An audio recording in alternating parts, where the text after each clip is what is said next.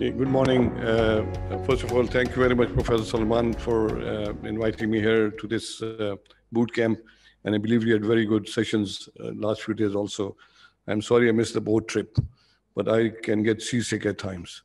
So we're going to talk about neurotrauma guidelines in Pakistan. First of all, I must confess that neither Pakistan nor most of the lower and middle income countries have any guidelines on neurotrauma, unfortunately. The guidelines mean that setting the minimal standards of care from the accident site. We have to agree on minimal standards, core guidelines, and then a system of care which grows as trained personnel and resources become available. We have the Brain Trauma Foundation guidelines, which are evidence-based. These are being followed in nearly all the high-income countries, and there are many reasons why they cannot be really brought into play in lower and middle-income countries like Pakistan.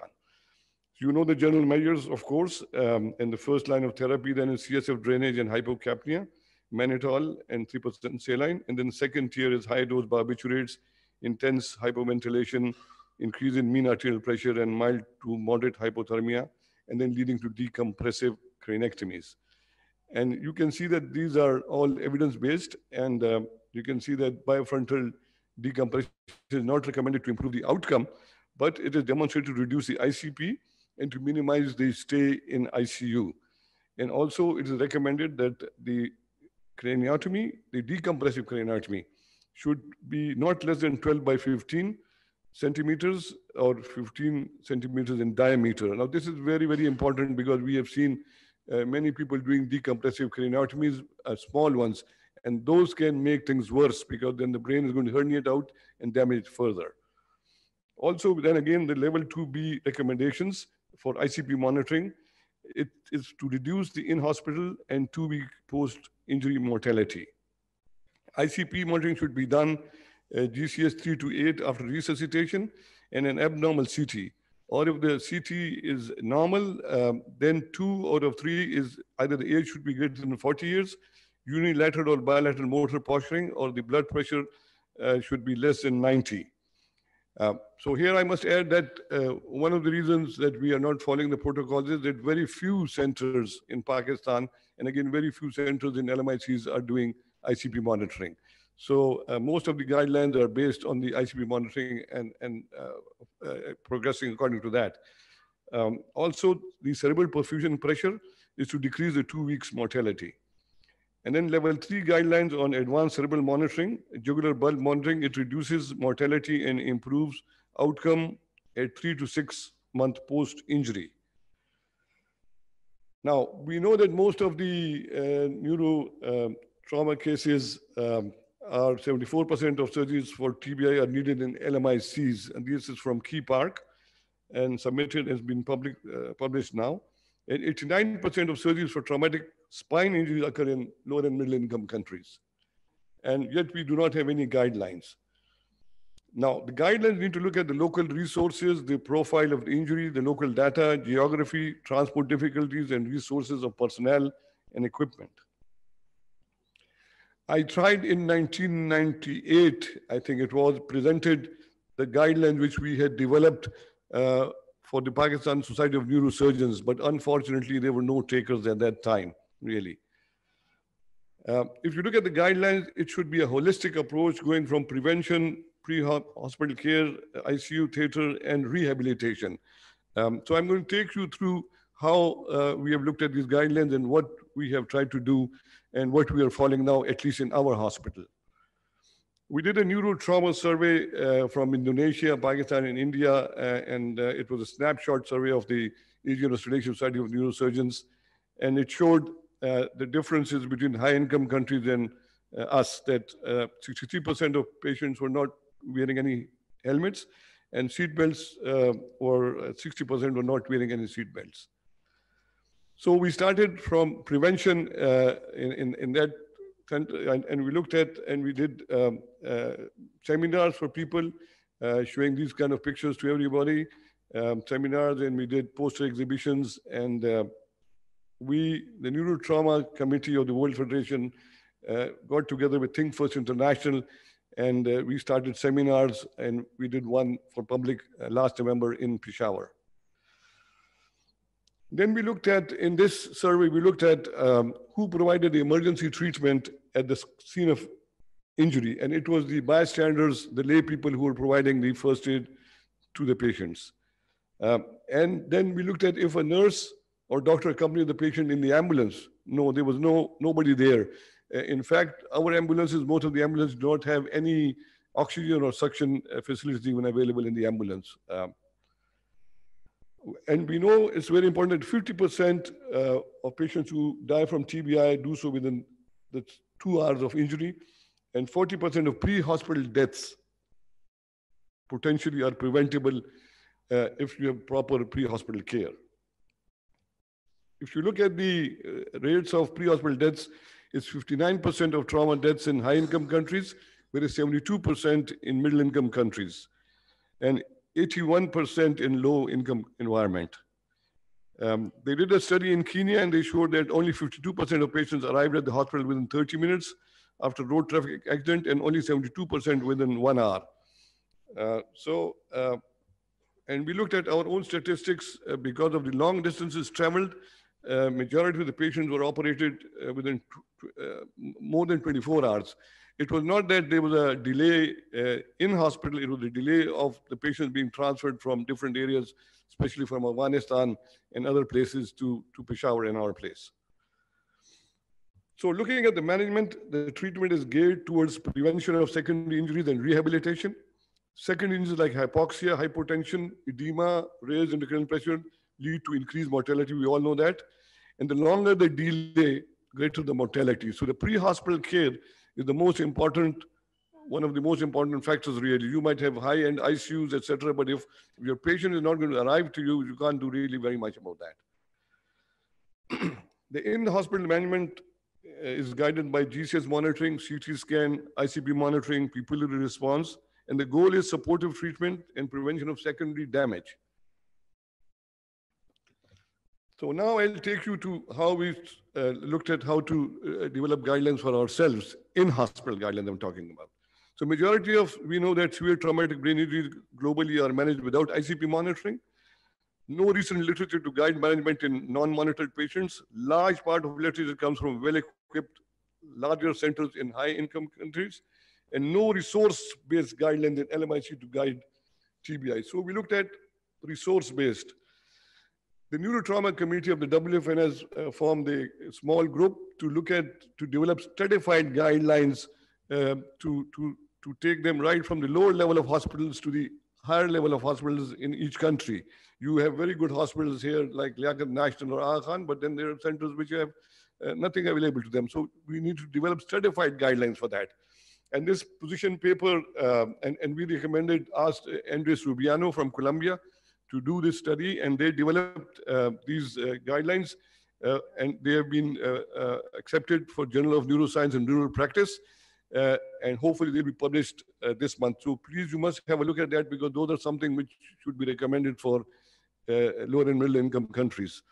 And this is a pre-hospital emergency department surgery intensive care beyond one option for treatment of TBI, a stratified protocol, bootstrap. And we wrote a commentary on that paradigm shift from standard-driven protocols to resource-driven guidelines for neurotrauma management in low and middle income countries. So this is the difference between the Brain Trauma Foundation guidelines and the guidelines set for lower and middle income countries. You all must have heard of the BEST TRIP trial in 2012, which provides the only tested non-ICP monitoring treatment by Randy Chestnut. There was a lot of criticism there, but they found that there was no evidence of outcome difference for monitored and non-monitored patients. And this trial compared ICP monitored patients versus non-monitored patients with imaging and clinical examination protocol. So these are the guidelines we have been trying to follow for the last many months. And this is a consensus-based management protocol for the treatment of severe traumatic brain injury based on imaging and clinical examination for use when ICP monitoring is not employed. So you all can have a look at that, because this is something which is very important, as most of us are not practicing ICP monitoring. We are doing it in our hospital, but not with every patient. We're doing intraventricular monitoring. So the consensus revised ICE protocol, the revised protocol, it's not a substitute, but a supplement for empirical evidence, effort to provide for the vacuum left by absence of evidence-based guidelines, and developed using the Delphi technique, which involved 43 intensivists and neurosurgeons. So this was all the work of the Professor Randy Chester's group, and they tested them in South America, in Bolivia, and some other countries, and they came up with this protocol, which he had shown us last November when he was here in Peshawar, and we tried to adopt that. So the management protocol depends on the Marshall score on the CT scan, interval CT scans, clinical score, Glasgow Coma score, neuro worsening, pupillary response. So it's a 4-tiered management response.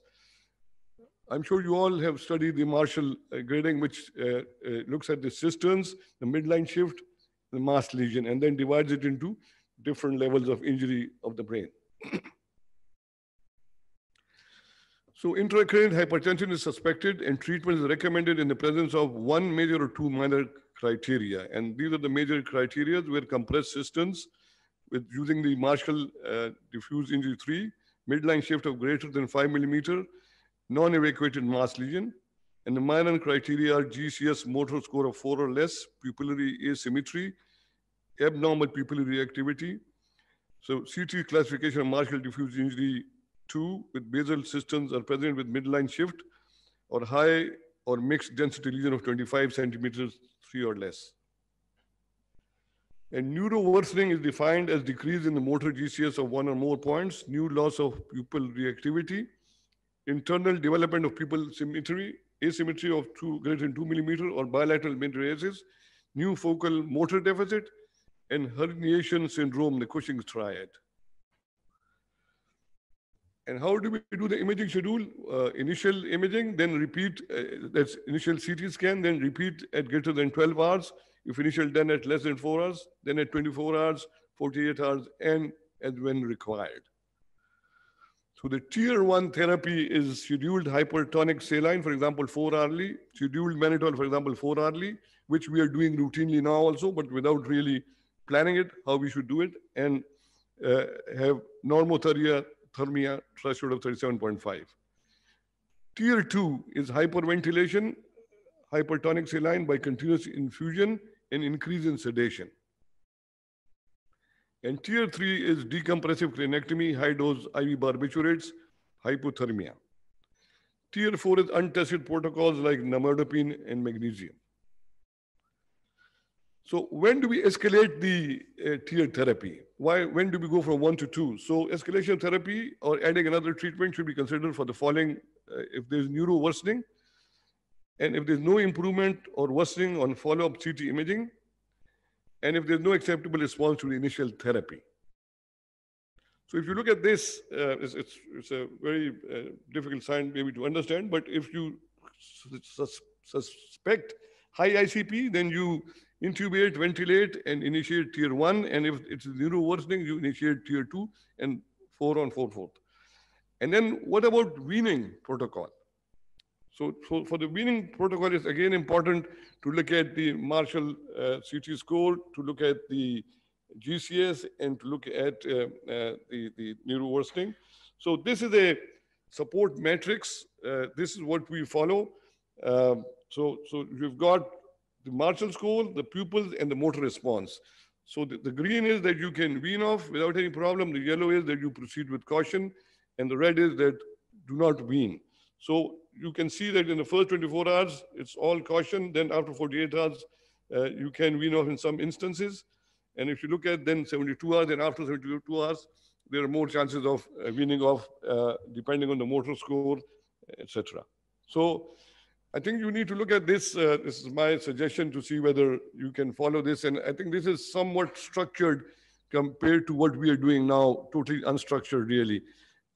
Also, when the paper comes out on the stratified guidelines from Colombia, I think that will be something to look at as well for us. The rehabilitation is one of the most important parts, which is often neglected. It has to be multidisciplinary and question role of DBS. Uh, the AANS survey again looked at this, and we found that majority of the patients were sent home without any rehab. And if you know a study between United States and India, the initial outcome score was similar without ICP monitoring and with ICP monitoring. But in 6-month outcome score in India was much lower because of poor rehabilitation. And Shahzad Shamim is sitting here. I think you wrote a paper on training the relatives to go home and give rehab to the patients.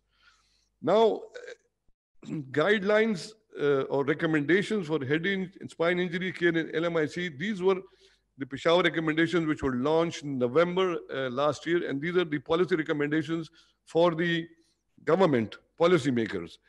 And this came from the global neurosurgery thing that in addition to doing neurosurgery better, how to better deliver neurosurgical care to all who need it. This was a consensus meeting on decompressive craniectomies a few years back. You know that the WFN has launched the Global Neurosurgery Committee recently, and they are looking at to achieve universal access to neurosurgical care, to align and coordinate all global neurosurgery activities, to stimulate and facilitate relevant research to inform policy, to engage with stakeholders for building integrated surgical systems, to co-educate for investing in surgical care for all within universal health coverage by 2030. So these policy recommendations for the government are so that we can reach the universal health coverage by 2030, so that 80% of the world is within 4 hours of a neurosurgical center by 2030. And the timelines are given like this. We hope that we can achieve something in Bogota in a WFS meeting in 2021. What in Pakistan we have tried to do is that since we launched the National Vision for Surgical Care 2025, in the provincial engagement workshop in Khyber Pakhtunkhwa in Peshawar, which we hosted, we were able to piggyback some of the suggestions of the policy recommendations onto the national vision for healthcare. So we hope that maybe they can input that in there. And the most important thing is, how are we going to increase the numbers? And there's a lot of discussion on that, whether we need to train general surgeons or we need to be able to train more neurosurgeons, or how are we going to do that? This is a problem which has been discussed many, many times. And you know that in Australia and even in Northern Ireland, I don't know if we're still doing that, they used to train the general surgeons for 6 months so that they could do butthholes remotely. I would like to invite you to the 6th International Neurosurgery Resident Course, which is going to be held in Peshawar from 3rd to 6th March 2021, to all the faculty and the young residents as well. I think it will be a good course. Thank you very much.